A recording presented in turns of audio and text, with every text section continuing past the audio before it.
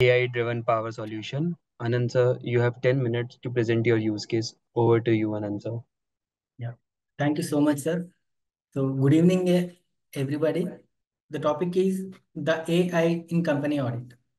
So when we say company audit, as an auditor, we should ensure that the financial statements are free from or financial statements should be true and fair. So to say something is true and fair, that should be free from material misstatements. So when we say financial statements, it have many elements. One of the element is property, plant and equipment, and in property, plant and equipment, depreciation is one of the hot area. So can you see my screen? Or not yet? I think just I'll share my screen. So is my screen visible? Yes.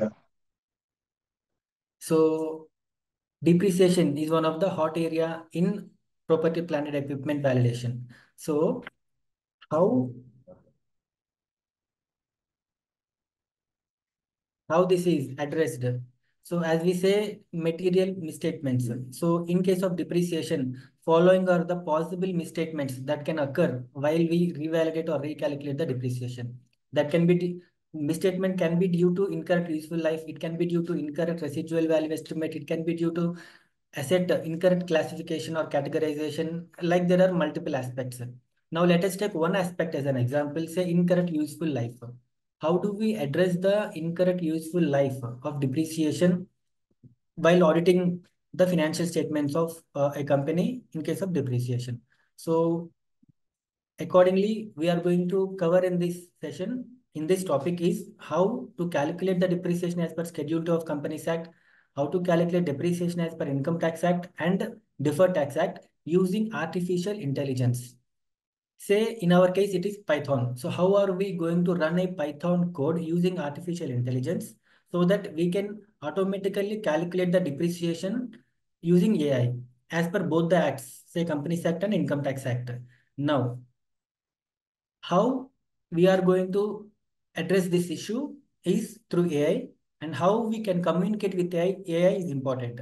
So before that, anything there must be a prerequisite how a system should be to run a Python code. Usually there should be a Python application. You can download it from the website that you can be visible here, and there are multiple pre-requirements that require to run a code. So it will hardly take around less than 5 minutes to install all the prerequisites to proceed further. Now, as I said earlier, communication of our requirement with the artificial intelligence is most important. Let us take an example. Let us use any kind of AI. It may be ChatGPT, Claude, Gemini, Copilot, it may be anything. Let us use some ChatGPT as an AI and specify the requirement. How do we specify to or communicate our requirement to AI is through a prompt. So by giving necessary prompt to the AI, we can get the desired output. So in my case, my requirement is to identify the misstatement in case of incorrect useful life of an asset. If something incorrect useful life is given, my Python code should detect it. So accordingly, first I need to communicate with AI. So in my case, so this is my prompt, what I am providing to the AI. So if you can see my screen, this is the detailed prompt that I am giving. So when we are there for audit, usually we will be receiving an asset register. Say in my case, the company has given me the asset register containing the following details. It may have the other fields too. So I need to clearly communicate.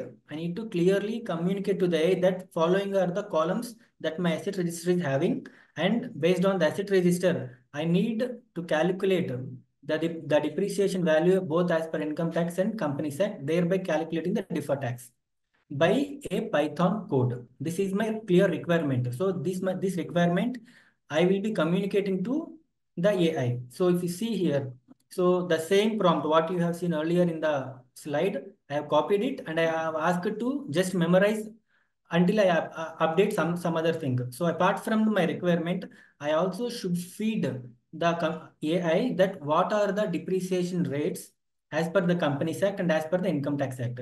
So as usual, we can attach the relevant documents, whatever Attention. Last we two need to minutes remaining. communicate. What we need to communicate.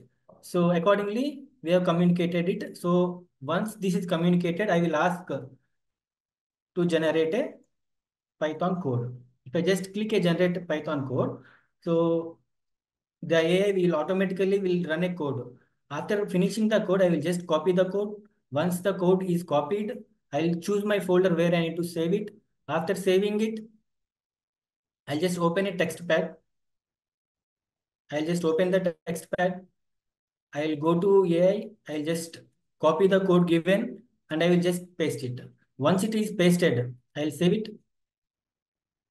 I'll go to the folder. After pasting, I will turn the extension from txt to py so that system will understand that this is a Python document. Once a Python document is created, I will rename it to whatever the content it is having. Say depreciation calculation is the code it is having. So once the code is ready, I will just click enter on the code. If I just click enter on the code, automatically my system has created a new file which is not there earlier.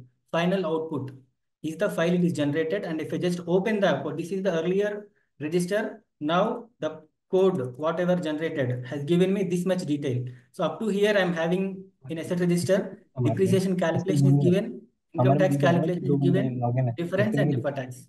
In this way, the system generated information is there and I have information with the client.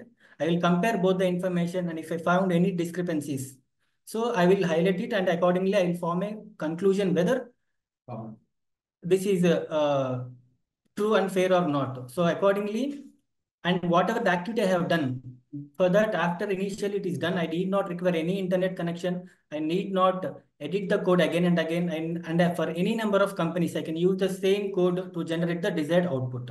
So in this way, using AI, we can address the pain points because technology is there to reduce the pain points. So in my case, while auditing depreciation, so I can reduce my pain using the Python code using AI. So this is my presentation. So thank you so much for the opportunity. And thanks Premnath sir and Vijay sir for inspiring me to get into this empanelment. Thank you, sir. Yeah, thank you, CA Ananth Lakshmi sir, for presenting the use case in depreciation AI driven Python solution. So you have demonstrated how to use the Python code, and you also mentioned that to avoid the common mistake in calculation of depreciation and explain the key aspect like schedule 2, income tax, and time difference. So thank you very much, sir, for giving the wonderful insight.